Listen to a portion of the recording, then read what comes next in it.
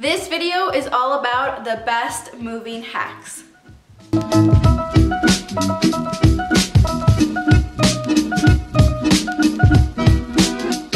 So just this past weekend, I moved in to my very own first apartment.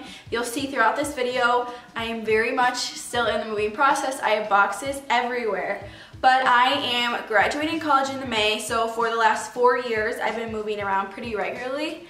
However, this move was different. Before I moved, I decided to go on websites and watch YouTube videos, go on Reddit, and find all of the recommended moving hacks. And then this past weekend, I used those recommended moving hacks and found the ones that were actually really good.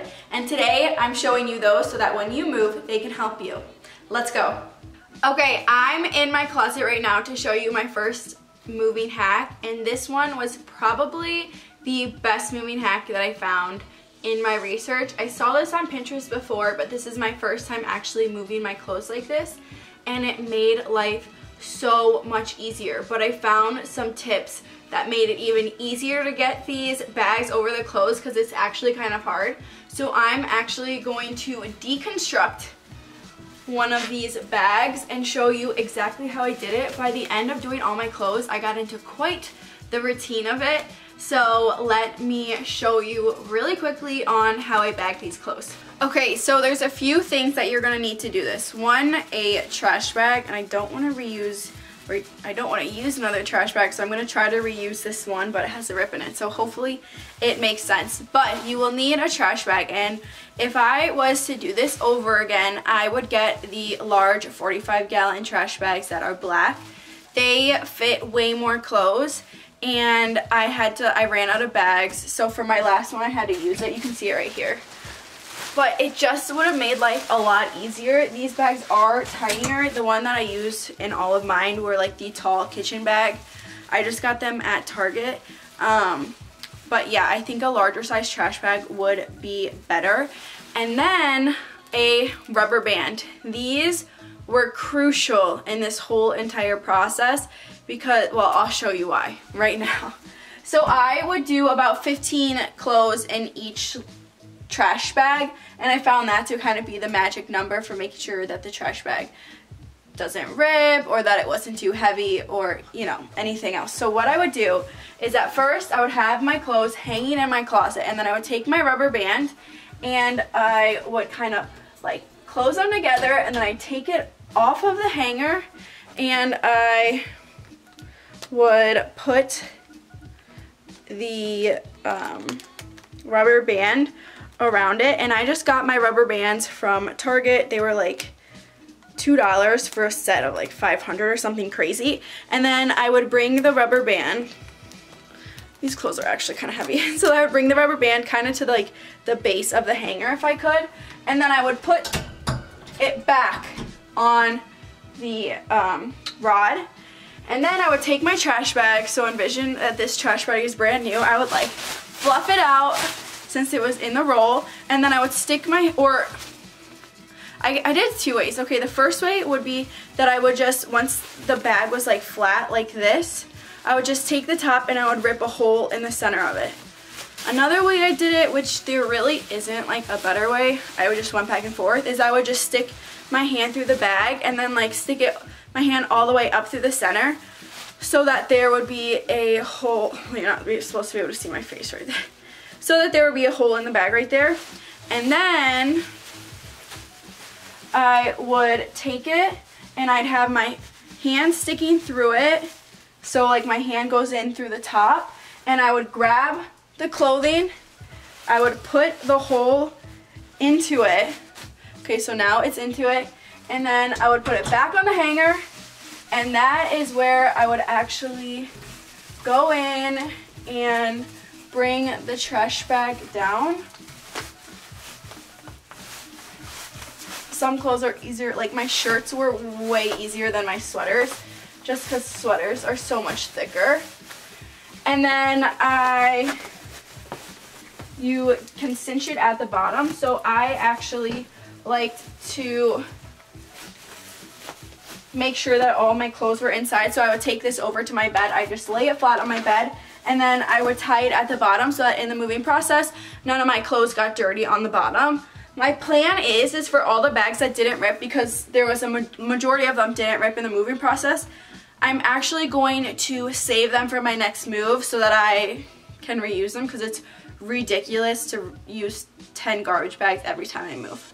But that hack saved me so much time and it made it way easier.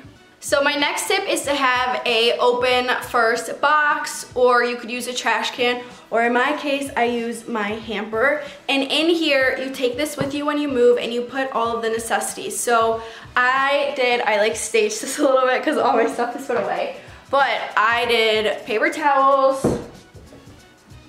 toilet paper, some scissors. Just look how cute these scissors were. I did not use these because they would have got tape from the boxes on them, but cute, right? Crate and barrel, if you're wondering.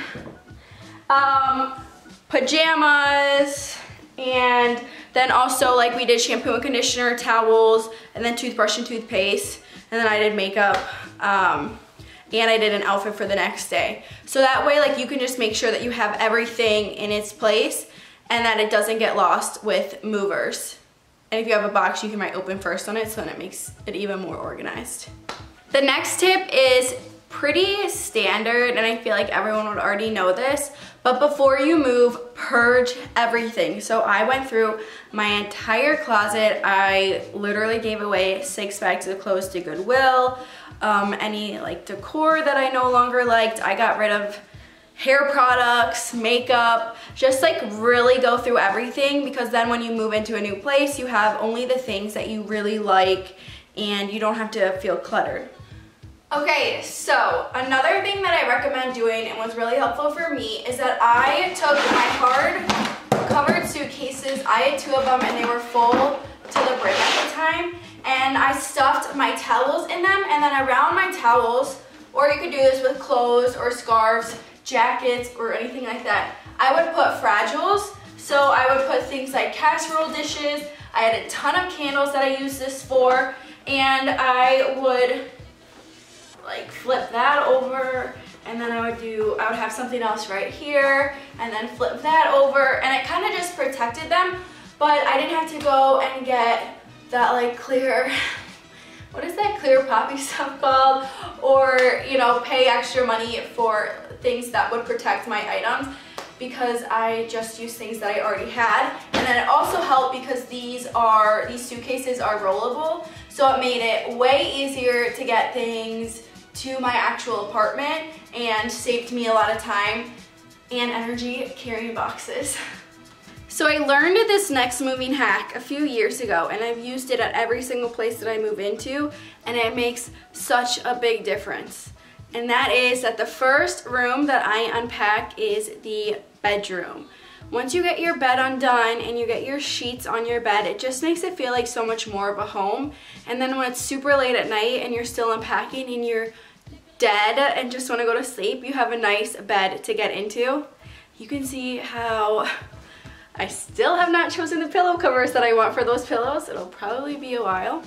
But I did that here, and I've done that in my other apartments, and it just makes it so much homier and comfy.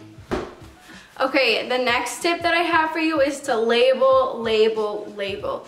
Labeling can make everything so much more organized. So what I did is that instead of just writing directly on the box, I actually want to reuse these boxes, which will lead me into my next tip after this. But I just got some index cards and then I wrote what it was on there, and I just taped it with packing tape on it so that I can remove them. And I want to actually like deconstruct these boxes, because boxes are really, really expensive. And then I'm just gonna leave them in my garage to the next move. But by doing the labels this way, I can just easily remove them. And then, like, I could probably do it right now. I mean, it kind of destroys the box in a way. Oh wait, I didn't want to do that because I wanted to get a picture. Okay, anyways, you get the idea. And then don't do what I did. Do not put the label on the top of the box. Put the label on the side of the box, because dumb me, even though I labeled it, once the boxes are stacked on each other, you can't tell what it was. So always, always, always put the labels on the side of the box and not the top so you know where and what it is. Okay, hitting on that point, I'm going to save those boxes, so I just take that tape off and then you can flatten them and put them in your garage. And U-Haul actually has a program where they reuse boxes, so if you're moving, call your U-Haul up or go to U-Haul and see if they have any boxes you can use. These boxes were pretty expensive. I got them from Staples. They're the cheapest I could find. And it was like $50 for a set of 12. So that just shows you how expensive they are.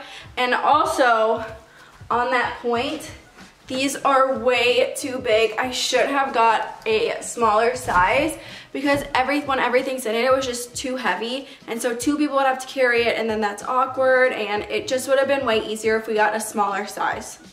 So that is what I recommend for the boxes portion and what I learned not to do. So this is another tip that has like 2 tips in one video, and that is to send Amazon boxes directly to your new apartment. This is my first apartment alone, so I had to buy a lot of things, and what I started doing was I just started sending things to this actual apartment, and that way I wouldn't have to put them in boxes or pay for shipping, or I guess you would in a way have to pay for shipping, but like not pay for movers to move it for you. And then I just use Prime, so like for groceries, you can Prime groceries and get them to your new place.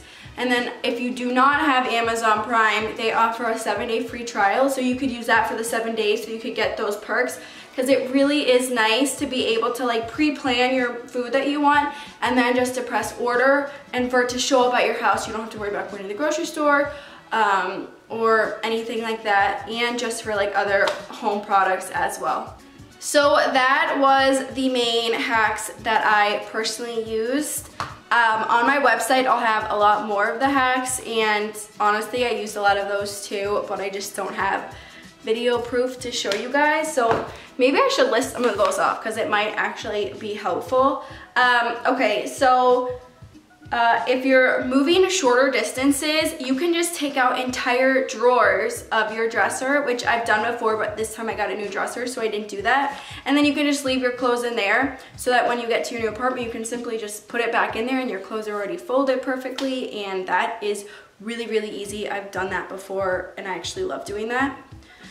You can pack your socks into your boots, and that will help your boots and your other shoes to stay its form, and it also gives you a perfect place to put your socks.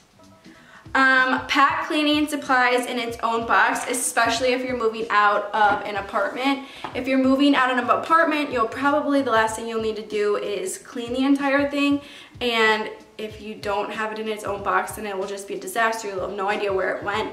And it's also nice for when you go into a new apartment, even if they have like cleaning people come clean it before, there's usually something, or like during the moving process it gets dirty. So to know where those are can just like make life a lot easier. Let's see. Oh, okay, this sticky note hack I thought was really, really smart. And if I had a bigger apartment or home, I would definitely do this. But it's on the walls. Okay, so you get different colored sticky notes.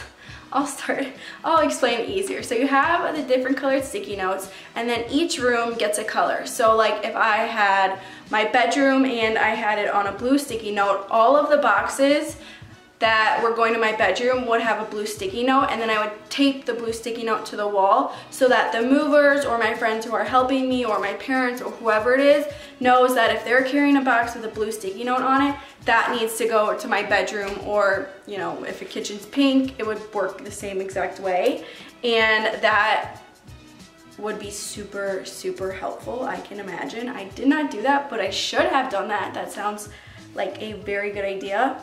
And then I have done this before, but I bought all new furniture for this place, so I didn't use this time. But when you take apart furniture, put the screws and bolts in a Ziploc bag and then duct tape it to the back of the furniture. So I did this for my bed when I moved throughout college. When we would take it apart, there's obviously screws holding it together, so I'd get a Ziploc bag, put the screws in there, and then I'd get packing tape and I would just stick it to the back of the headboard, and that way when I went back to school after summer was over, we knew exactly where it was, because that's really bad if you lose those things, and it's super annoying if you lose them. So this way you just always know exactly where it was. So that wraps up my moving hacks.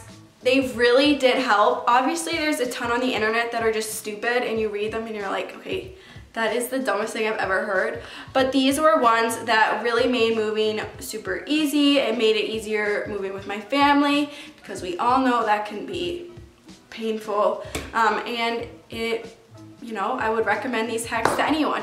So I hope you like this video. Make sure you check out my other videos if you're moving into a first apartment.